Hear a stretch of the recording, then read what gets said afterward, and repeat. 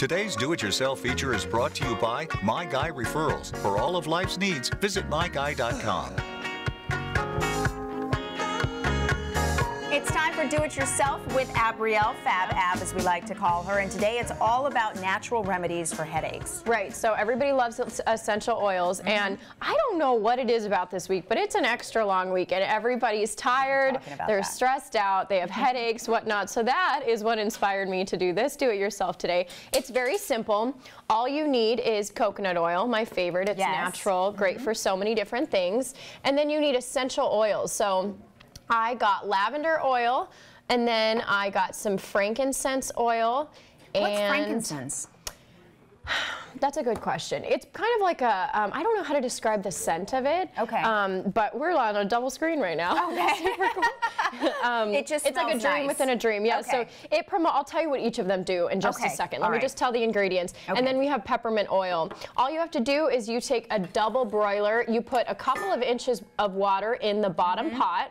You put it on the stove on medium heat. Put your 1/4 cup of coconut oil in the top pot. Okay. You let it melt, and then all you do is you do, for the lavender, you do like 20 drops of lavender, 15 drops of frankincense, and then like 10 drops of peppermint, because the peppermint's really strong. And it doesn't totally matter, but you just put it in the melted coconut oil, mix it together, and then I bought this cute little container tin. At, I think it was like in the spice section of Bed Bath & Beyond. Okay. You know, so very simple. So what each of them does, the peppermint is like a numbing sensation. So it alleviates stress and it reduces tension, which when you have a headache, you know how it makes your whole body just tense? Yes, it aches. Yes, it aches. So you're gonna take this and you're gonna rub it on your temples, and so it goes right to the pain point. The frankincense promotes relaxation, and it also reduces pain and inflammation. Okay. And then the lavender, everybody knows lavender is relaxing. It also kind of helps with reducing the tension, helping you just relax, settle down. So the last little pointer on this is it comes out and it's kind of, it's like literally a little balm, and you're gonna just rub it on your fingers together, and then you rub it on your temples. You wanna? It's been a long week.